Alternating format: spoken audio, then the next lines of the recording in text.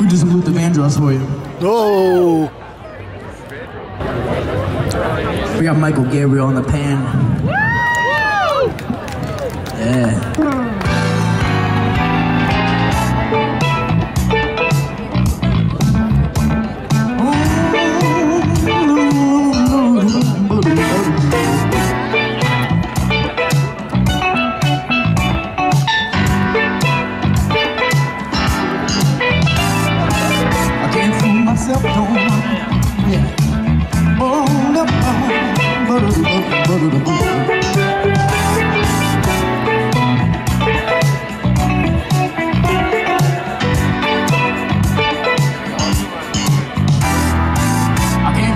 I don't want nobody else to ever love me. You are my shining star, my guiding light, my love fantasy. There's not a minute, hour, a day or night that I don't love you. You're at the top of my list, cause I'm always thinking of you.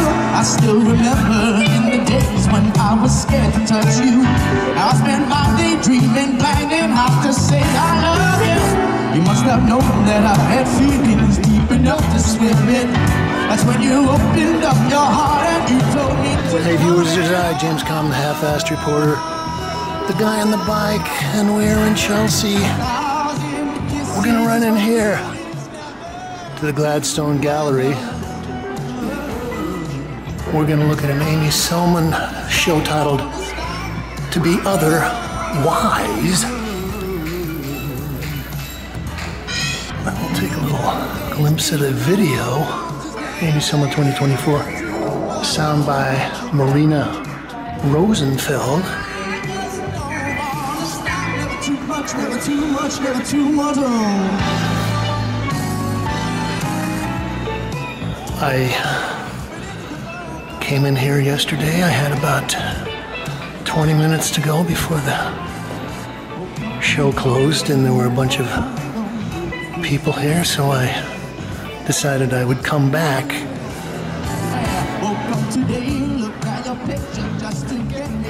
And this is actually the art fair weekend, or one of the art fair weekends here in New York. They've got the Frieze Art Fair up at Hudson Yard. I think they've got the Independent, maybe Nada. A couple of other smaller fairs, which is nice because it means the galleries are bringing out all their big guns to catch the out-of-town visitors. Well, even though I tried to schedule it so that I would have more time, I'm still down to about half an hour, so we're gonna kind of rough cut run through this. It's titled Ravenna 2024 Acrylic and Oil on Linen, 75 by 66 inches.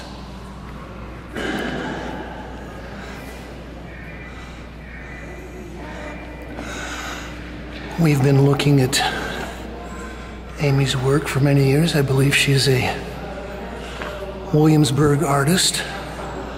I think somewhere up in northern Williamsburg or maybe Greenpoint. And I believe she teaches somewhere too. And I know that she showed with Bret Sikkema for several years. This is a tragic story. I mean, the Bret part is. And I think one of the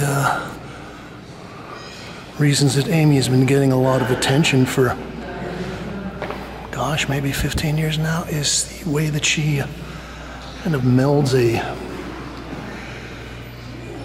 formalist abstraction, coloristic abstraction with certain kinds of odd figuration. And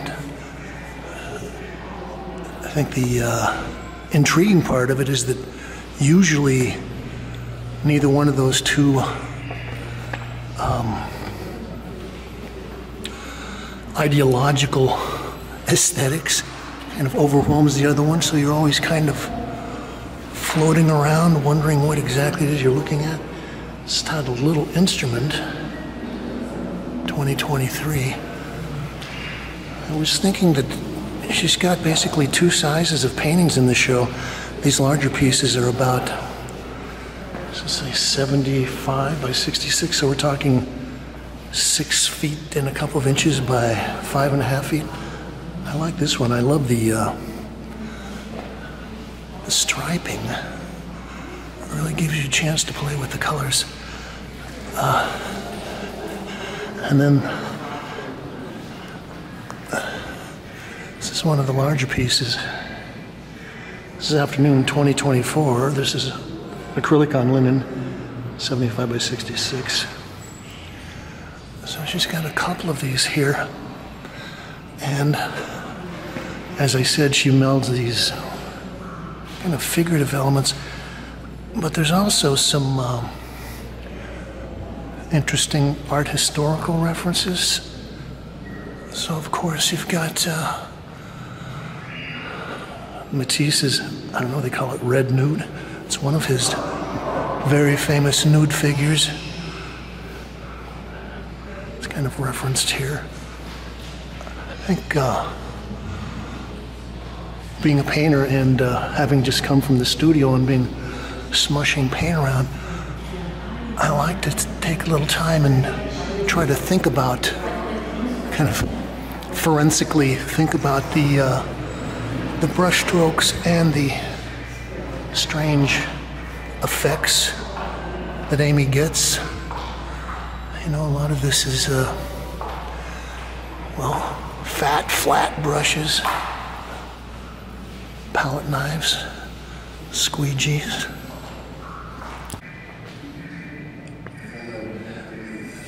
So I think this is another version of, well, this is titled Little Elephant. Anyway, I was telling you to note the various surface treatments. I was talking to some friends yesterday. I said, what have you seen? They were both painters saying, well, we saw 6 painting shows, and I said, that's great. I said, yeah, there was a lot of slathering, scraping, scribbling, gouging, pushing, sanding, and I think a lot of Amy's work has got all of that stuff in there.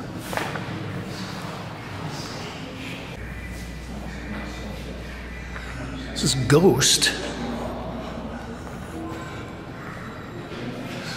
Well, I was talking about the dialectic of the figurative versus the abstract, and maybe part of the strategy is that you're looking at these and you're sort of wondering, what am I gonna, you know, what's gonna drift up? What kind of mental image is gonna drift up? Is it gonna be figurative or abstract?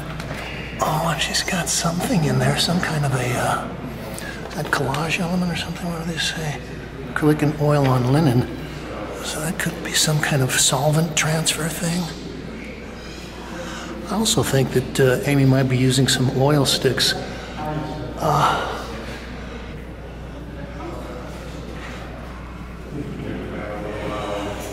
You can also see that a lot of this is pretty flat. I mean, matte. So she may be scraping things down and maybe washing them with solvents.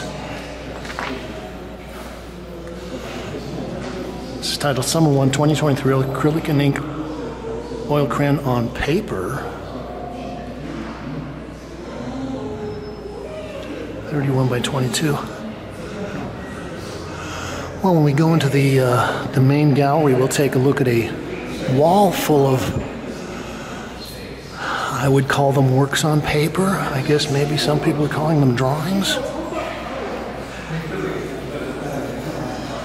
And we can talk about how you would distinguish those.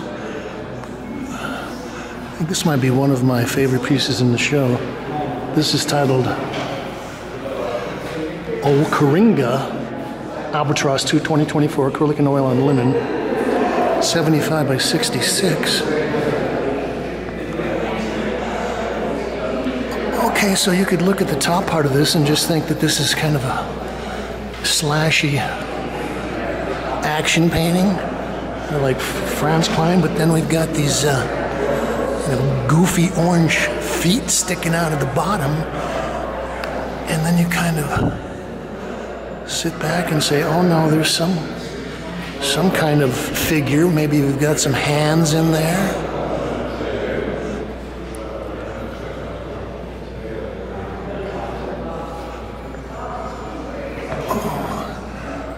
Chunky stuff. I just like the palette spectrum in this.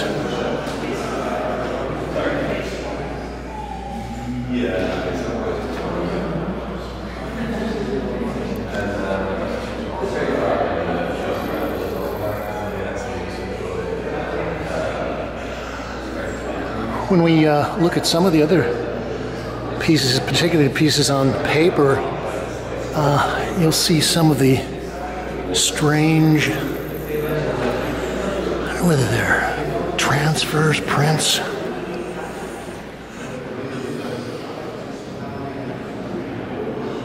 Okay, this is the wall I was talking about. Well, we're going to follow the guide just to simplify our tour.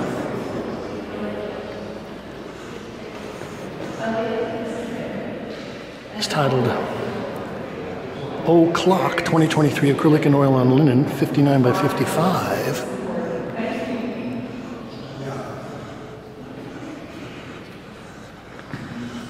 Okay, so this is kind of an in-between size.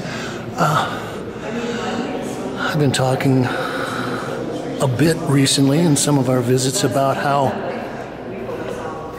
there are a lot of popular, well-recognized and successful artists that are using extremely large-scale formats. For instance, we visited a Danish shoot show, and I think like the average size painting was 8 by 10 feet and 8 by 11, something like that. We saw a Joe Bradley show, which had a lot of paintings that were, again, 10 by 12, 12 by 18, something like that.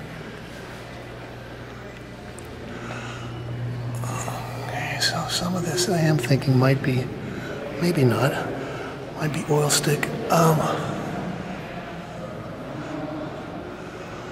Maybe she also applies some of this with some kind of funky roller, so you got like an ink roller that you might use if you were doing some prints. You could kind of get an irregular layer of ink in there and then roll that around there to give you some interesting variegations.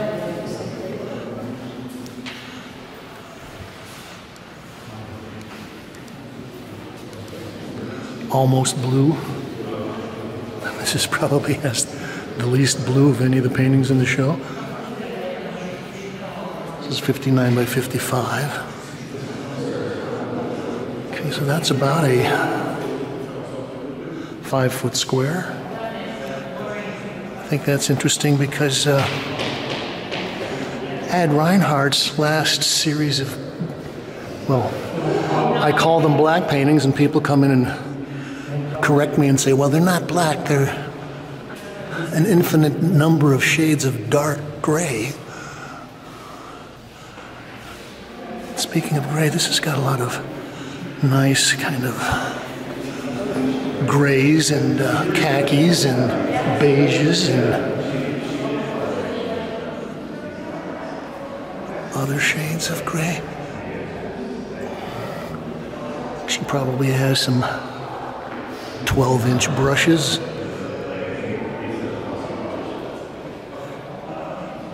I kind of like the faded, painted over gray sections, and then you've got a couple of nice shots of color and vermilion.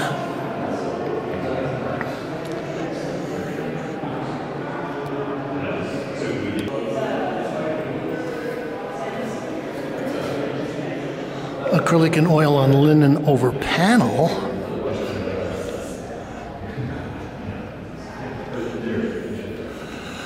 Well, as I said, we've been watching Amy's work for a while. You could probably, maybe I'll post them at the bottom of the description, some of her other shows that we've seen.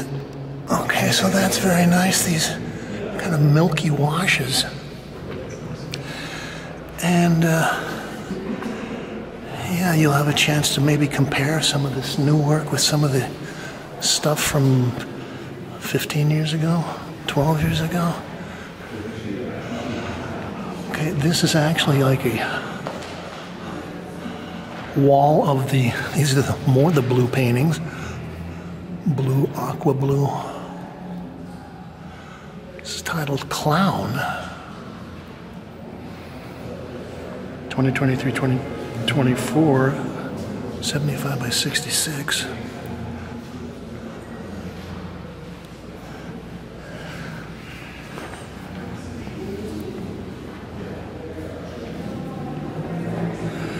Well,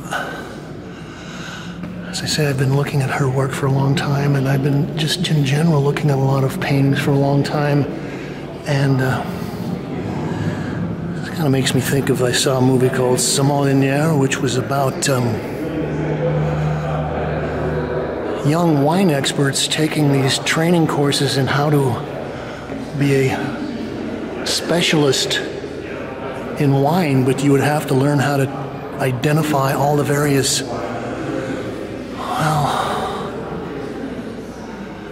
areas, varietal types, even like the mineral content of the soil that this was all done in because of the flavors. And in a certain way, if you've been looking at paintings for a long time, you can see there are certain things that resonate like a flavor. And in some ways, I'm thinking some of these things make me think of Picasso still lives from the 1930s, something like that. Other parts have other tangs, flavors. Okay, that's the white stripes would be something that might make me think about oil stick.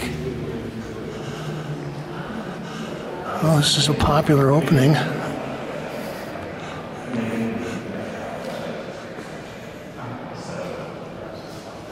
It's titled Harpy.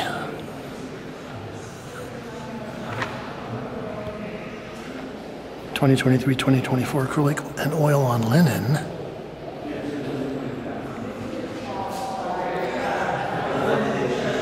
And again, well, we've got a lot of blue, but I really like the work with the stripes. And okay, so that's kind of nice. The little stripes with the crescents in there. Maybe she was painting them with some kind of, oh, I got it, a little brush, and she would just keep scooting back up a little bit. Anyway. I like the stripes. I like the skidding, the scraping, the gouging, the drawing.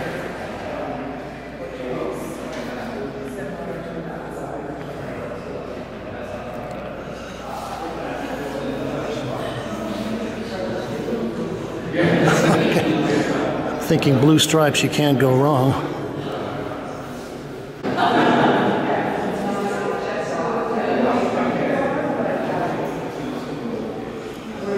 So this is titled Clown as well.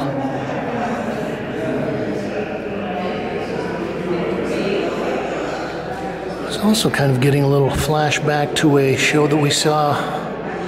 Oh, at this point it's got to be maybe 8 or 9 months ago, a John Walker show down on the Lower East Side.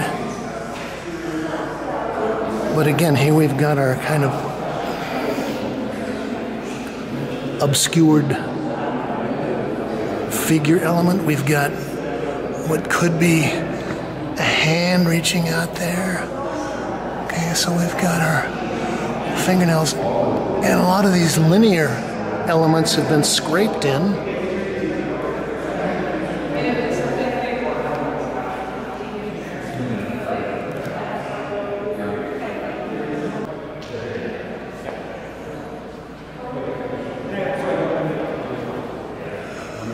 clownette.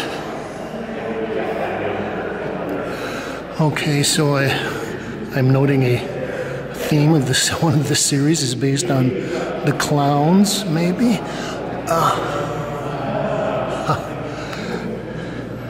Back when I was a young artist, of course, you're out there trolling the marketplace or something for something that someone would commission a work by, and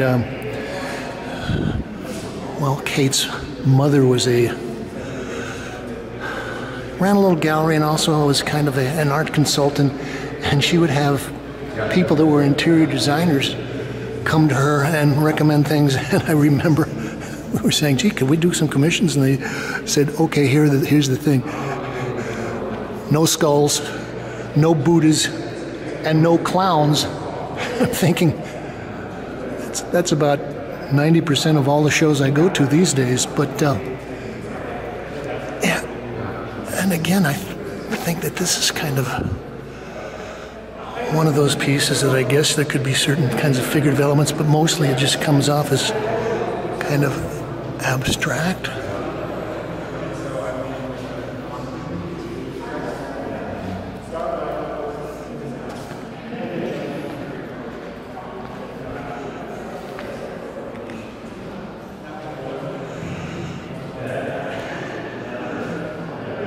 Albatross 1 is 2024, 75 by 66. Well, I was talking about getting kind of an echo of Picasso, and some of these I'm also getting, well, more than an echo. It's a pretty blatant reference to Matisse.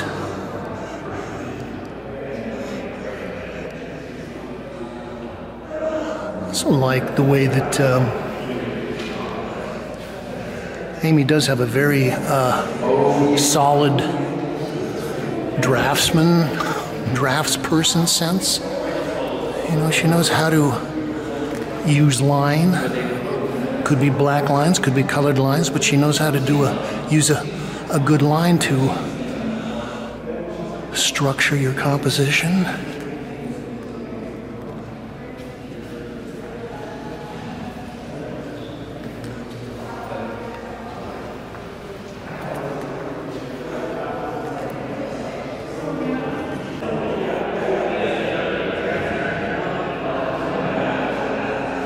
NBFF.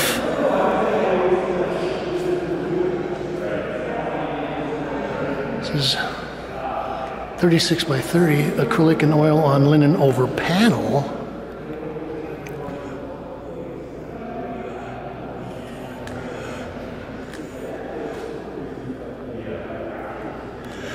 Yeah, there are parts of this where I'm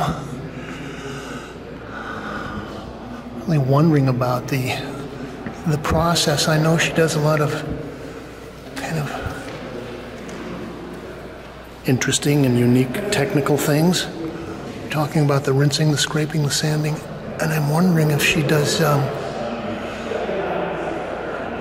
monoprints and then kind of mushes those, or at least the ink residue from some of those, onto the paintings.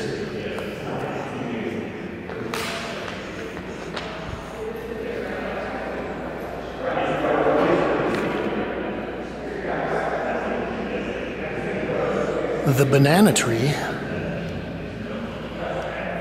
This is 2023, 75 by 66.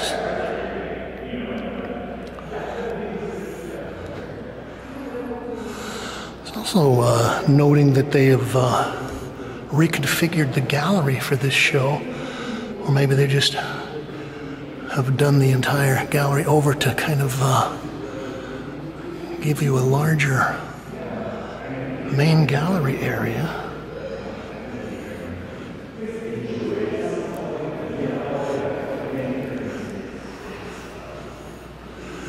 So I was talking about the abstraction versus the figuration, and some of the, I guess the figuration you would call it does kind of relate to landscape. Somehow this makes me think of a Brooklyn backyard in the sunset. We've got our little rails coming down off the fire escapes.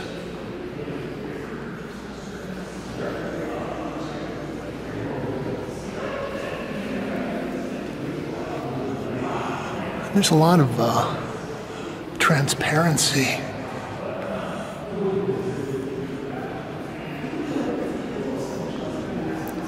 Gosh, I think that's B. Wirtz. This is titled UGH, UGH, 2023. Torsos and Words, acrylic and ink on paper.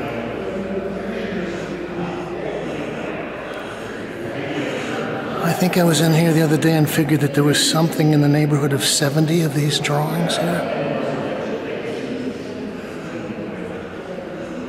Also, I think it's interesting that Amy has put some text in there. Okay, there's the UGH.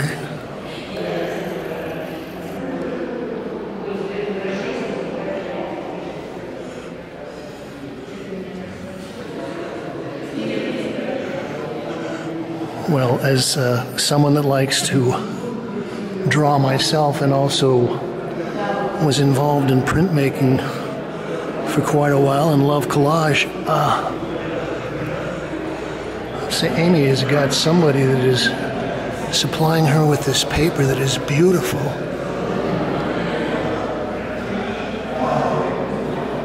It looks like handmade, super deckled edges. I don't know whether that's linen paper or...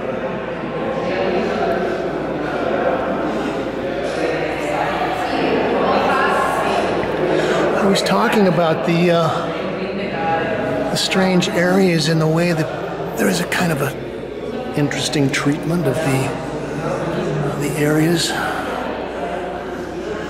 guess Amy would be like any typical alchemist in that you could ask her all the questions you want, but she's not going to tell you what the secret magical ingredient or technique is. I don't know, maybe. And then there's something that's been laid in there, laid on there, the pattern part.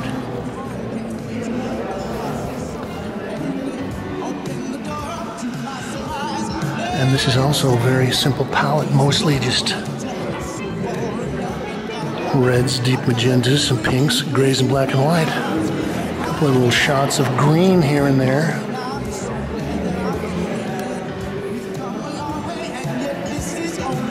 And I guess that each one of those sheets is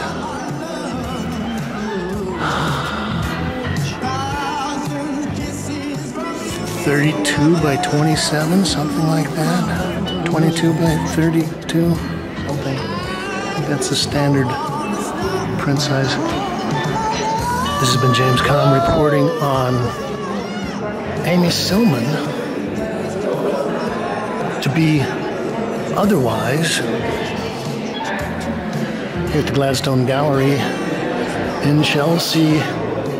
You can like this, share, link it up on all your social media sites.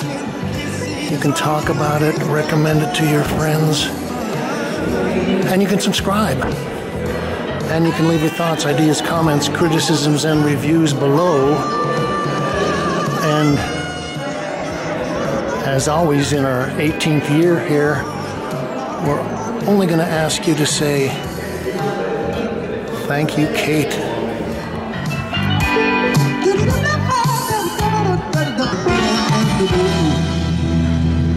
Whoa! All right, fantastic. Thank you. That was great.